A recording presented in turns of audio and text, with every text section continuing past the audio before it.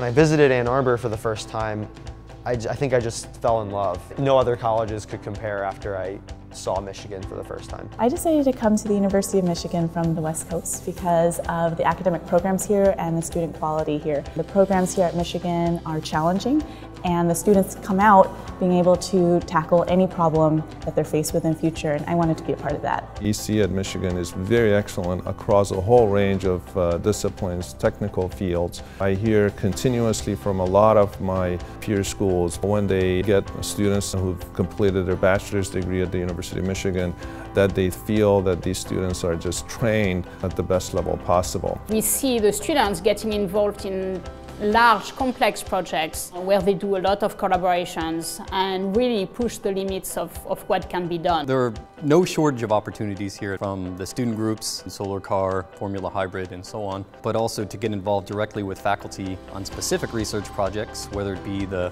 world's highest power laser, the world's smallest computer, really the biggest, best, smallest, fastest. They can always really have an impact as either an undergraduate student or a graduate student.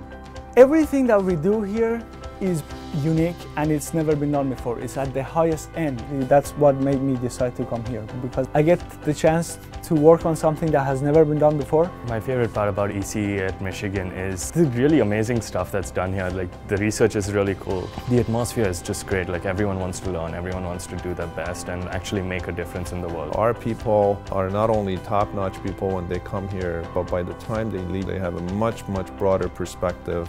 Here, students that come through our program are trained not just to learn the textbook material, but are prepared in a creative sense to be able to lead in the future, to actually develop the next big thing, the next great thing.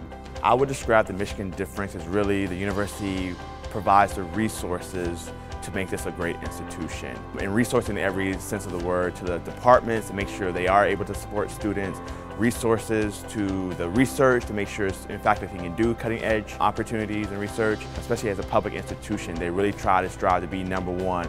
You have the personal connections of a smaller institution within the resources of a top 10 research institution.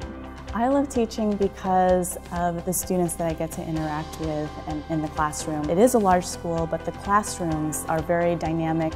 They're very personal. I know the names of all the students in my class. What makes student life here so unique is that you take all these people from all over the world and you put them in Ann Arbor, and now they're interacting with each other and they're all learning different things and they're all becoming better people together. I don't think I'll ever find that anywhere else in the world, to be honest. ECE students who graduate are part of the largest Alumni Network. This is evident on campus by the sheer number of companies that come and recruit every fall and winter. Almost every single company there has a U of M grad.